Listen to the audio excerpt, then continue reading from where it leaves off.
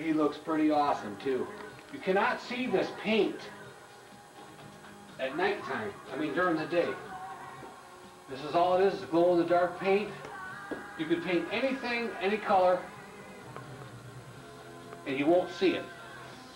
So what I'm saying is, we put fluorescent green on these, and then we hit glow paint, but I wish I would have painted them gray, because now that I know this, all my aliens can be gray. And they will glow like that. Even this volcano, painted brown during the day, you don't even see that. So, we learned something today, kids. And he looks so cool.